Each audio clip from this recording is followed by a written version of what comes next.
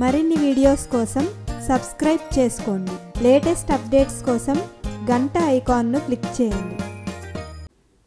పిల్లలు 469 నేను బోర్డు పైన రాశాను. ఇప్పుడు మనం 469తో ఏర్పడే 3 అంకెల సంఖ్యలు రాద్దాం.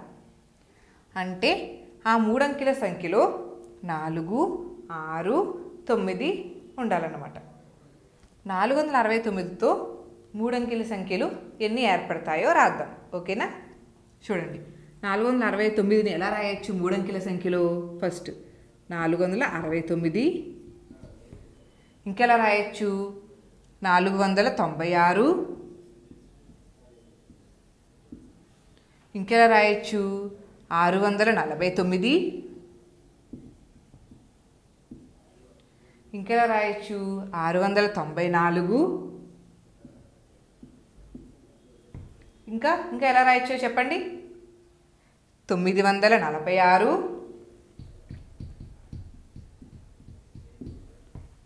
ఇంకెలా రాయొచ్చు చూడండి, ఆలోచించండి. ఇంకెలా రాయొచ్చు? 469 అయిపోయింది, 496 కూడా అయిపోయింది, 649 రాసాం, 694 రాసాం, 946 రాసాం. ఇంకొకటి వస్తుంది, అదేంటి? 964. ఓకేనా? అంటే 469తో 6 అంకెలు రాయొచ్చమాట. అంటే 3 అంకెల గల సంఖ్యలు 6 వస్తాయి. ఓకేనా? అర్థమైంది కదా పిల్లలు? ఇప్పుడు మనం వందల స్థానంలో 5 ఉండే 3 అంకెల సంఖ్యలను రాయమన్నారు. ఎలా రాయాలి అంటే వందల స్థానంలో కంపల్సరీ 5 ఉండాలన్నమాట. అది 3 అంకెల గల సంఖ్య అయి ఉండాలి. అంటే 100 స్థానంలో 5 ఉండాలంటే 536. అంటే మనం ఏవైనా రాసుకోవచ్చు ఎగ్జాంపుల్స్. అంటే వందల స్థానంలో మాత్రం 5 ఉండాలి.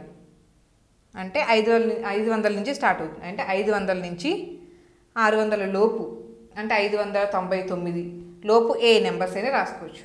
అంటే 501 నుంచి 599 వరకు కూడా వందల స్థానంలో 5 మాత్రమే ఉంటుంది. అవునా?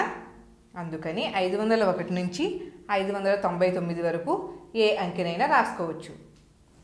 కొన్ని ఎగ్జాంపుల్స్ రాద్దాం. 512, 503,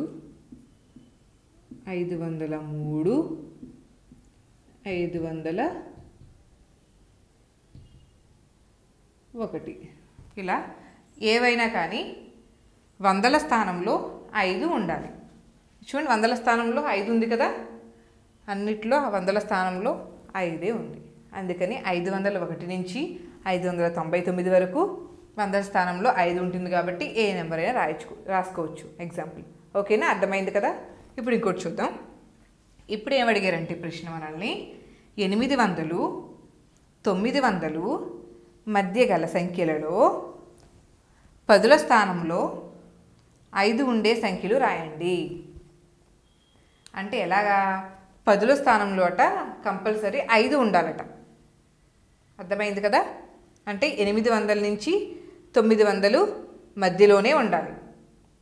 10ల స్థానంలో 5 ఉండాలి. అంటే 851, 852. చూడండి, 10ల స్థానంలో 5 ఉంది కదా, ఉందా లేదా? అర్థమైంది కదా పిల్లలు? 10ల స్థానంలో 5 ఉంది. 851, 852, 853, 854, 855, 856, 857,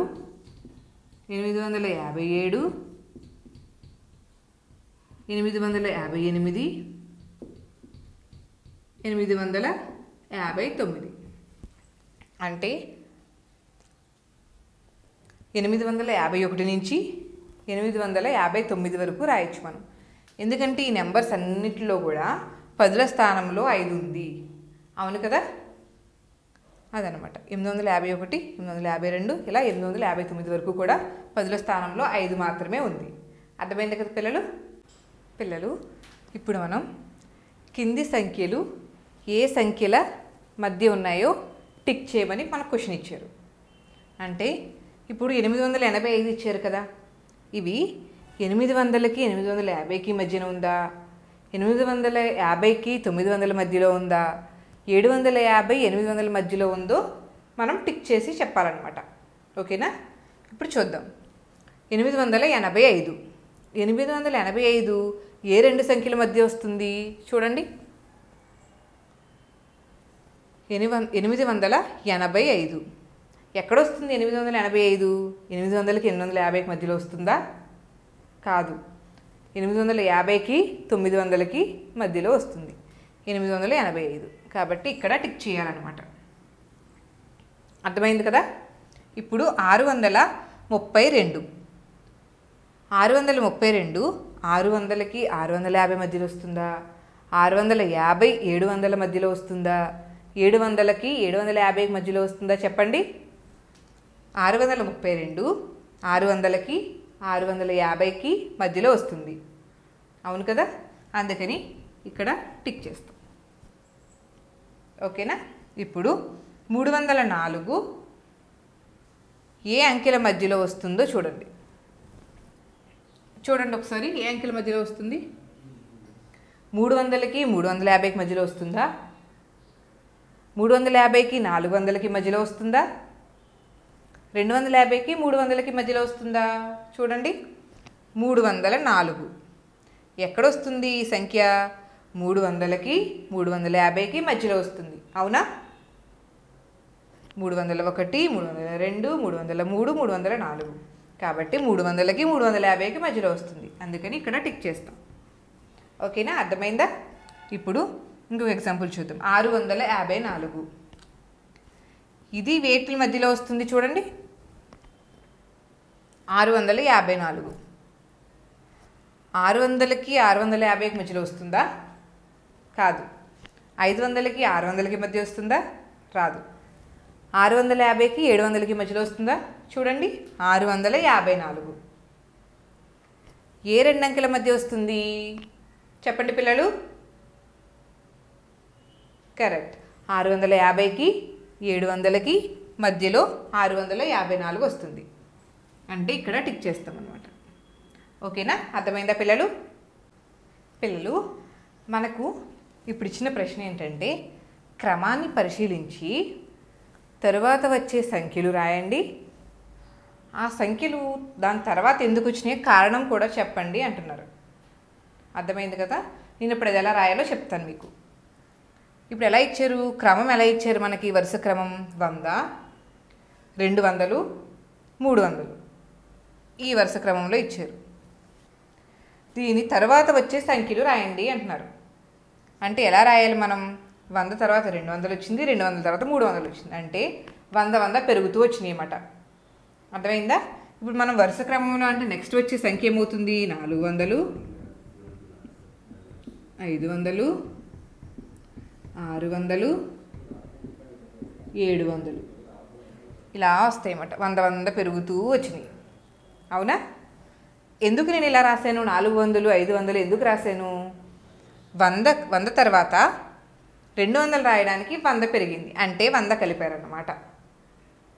తర్వాత 200 నుంచి 300 100 కలిపితే 300 వచ్చింది 200కి. అందుకని నేను 400 500 600 700 ఇలా వరుస క్రమంలో రాశాను అన్నమాట. అర్థమైందా? ఇప్పుడు 110 120 130 ఇలా వరుస క్రమంలో ఇచ్చారు. ఇవేలా ఉన్నాయి? నెక్స్ట్ వరుస క్రమంలో ఏమొస్తుంది మనకి? 110కి 10 కలిపితే 120 వచ్చింది, 10 కలిపితే 120కి 130 వచ్చింది. ఇప్పుడు నెక్స్ట్ వరుస క్రమంలో మనకి ఏమొస్తుంది? 140. అంతే కదా పిల్లలు? 140 వస్తుంది. 130కి 130కి 10 కలిపాను, అంతే 140 వచ్చింది. తర్వాత నెంబర్ ఏమొస్తుంది? 150. తర్వాత 160 170. ఓకేనా? నేను ఎందుకు ఇలా రాశానంటే 110 120 130 అంటే 10 10 పెరుగుతూ వస్తుంది. 110కి 10 కలిపితే 120 వచ్చింది, 120కి 10 కలిపితే 130 వచ్చింది. అందుకని నేను 130కి 10 కలిపాను, 140 వచ్చింది. వరుస క్రమంలో ఎలా వస్తుంది? 140 150 160 170. ఓకేనా, అర్థమైంది కదా పిల్లలు. ఇప్పుడు మూడో వరుస క్రమం ఎలా ఇచ్చారు మనకి? 350, 400, 450 ఇచ్చారు. ఓకేనా, దీని తర్వాత సంఖ్య ఏమొస్తుందో మనం ఇప్పుడు రాద్దాం. 350కి ఎంత కలిపితే 400 వచ్చింది చెప్పండి? కరెక్ట్, 350కి 50 కలిపితే 400 వచ్చింది. మళ్ళీ వచ్చిన 400కి 50 కలిపితే 450 వచ్చింది. అవునా? అందుకని నేను 450కి 50 కలిపితే ఎంత? 500. మళ్ళీ 500కి 50 కలుపుతున్నాను, ఎందుకంటే ఈ వరుస క్రమం 50ని కలుపుకుంటూ వచ్చింది ఇలా. అర్థమైంది కదా? 500కి 50 కలిపితే 550, 550కి 50 కలిపితే 600, మళ్ళీ 600కి 50 కలిపితే 650. ఇలా వచ్చింది వరుస క్రమం. అర్థమైంది కదా? 500, 550, 600, 650, 50 కలుపుకుంటూ వచ్చామన్నమాట. ఇప్పుడు ఈ ఎగ్జాంపుల్ చూద్దాం. ఇప్పుడు ఇది ఎలా ఇచ్చారు మనకి? 400, 425, 450 ఇచ్చారు. ఓకేనా, ఇది ఎలా వచ్చింది? 400కి 25 కలిపితే 425, మళ్ళీ 400కి ఇంకొక 25 కలిపితే 450 వచ్చాయి. అంటే ఈ వరుస క్రమం ఎలా ఉంది? 25 కలపాలన్నమాట నెక్స్ట్ మనం వరుస క్రమం రావాలంటే. ఓకేనా, 450కి 25 కలిపితే ఎంత? 475, దీనికి 25 కలిపితే 500, మళ్ళీ 500కి 25 కలిపితే 525, 525కి 25 కలిపితే 550. అర్థమైంది కదా పిల్లలు? 475, 500, 525, 550.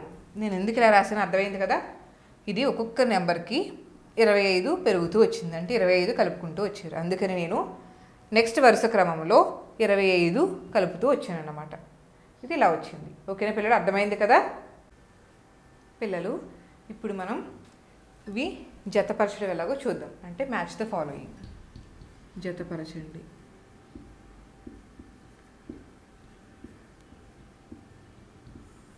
అంటే మ్యాచ్ చేయాలన్నమాట. ఓకేనా, అర్థమైంది కదా? 2 అంకెల మిక్కిలి పెద్ద సంఖ్య. ఇందులో ఎక్కడ ఉందో చూడండి. 2 అంకెల మిక్కిలి పెద్ద సంఖ్య. 2 అంకెల మిక్కిలి పెద్ద సంఖ్య ఏది? 99. 99 ఎక్కడ ఉందో చూడండి. 99 దగ్గర ఇలా మ్యాచ్ చేయాలన్నమాట.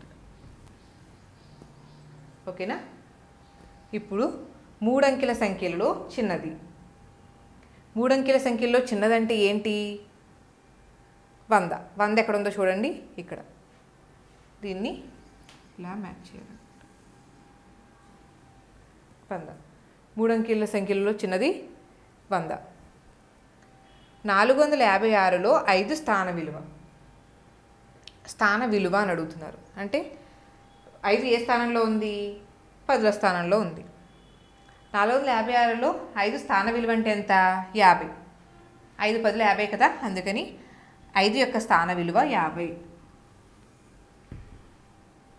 ఓకేనా, ఇప్పుడు 795లో 7 స్థానం ఎంత అని అడుగుతున్నారు. స్థానం, ఇది స్థాన విలువ, ఇది స్థానం. అంటే 7 1ల స్థానంలో ఉందా, 10ల స్థానంలో ఉందా, 100ల స్థానంలో ఉందో చూడాలి. 7 ఏ స్థానంలో ఉంది? ఇక్కడ 7 యొక్క స్థానం అడుగుతుంది. 7 ఏ స్థానంలో ఉంది? 100ల స్థానంలో ఉంది. అందుకని 7 స్థానం 100. ఓకేనా, 625కు ముందు సంఖ్య అని అడుగుతున్నారు. 425కు ముందు సంఖ్య అంటే ఎంత?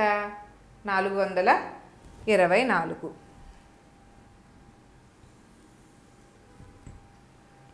నెక్స్ట్ 821లో 8 సహజ విలువ అని అడుగుతున్నారు. సహజ విలువ అంటే ఏం చెప్పుకున్నాం మనం? 8 యొక్క సహజ విలువ అని అడుగుతున్నారు. సహజ విలువ అంటే అది ఏ స్థానంలో ఉందో, 100ల స్థానంలో ఉంది కదా, 8 యొక్క సహజ విలువను అడుగుతున్నారు కాబట్టి 8 యొక్క సహజ విలువ 8 అవుతుంది. కాబట్టి 8 ఎక్కడుంది? నెక్స్ట్ 300 ప్లస్ 60 ప్లస్ 7ని సంక్షిప్త రూపంలో రాయండి అని ఇచ్చారు. సంక్షిప్త రూపం అంటే ఏం చెప్పుకున్నాం? షార్ట్ ఫామ్, చిన్నగా రాయాలి. అంటే 367 ఎక్కడుంది? అది అర్థమైంది కదా పిల్లలు? ఇప్పుడు వీటి ఆధారంగా కొన్ని ఎగ్జాంపుల్స్ ప్రాక్టీస్ చేయండి. మీకు ఈ వీడియో నచ్చినట్లయితే లైక్ బటన్ని క్లిక్ చేయండి. అలాగే మీ అభిప్రాయాలను కామెంట్ బాక్స్లో రాయండి. ఇంకా ఈ ఛానల్ని ఇంకా సబ్స్క్రైబ్ చేయని వాళ్ళు సబ్స్క్రైబ్ బటన్ని క్లిక్ చేసి సబ్స్క్రైబ్ చేసుకోండి.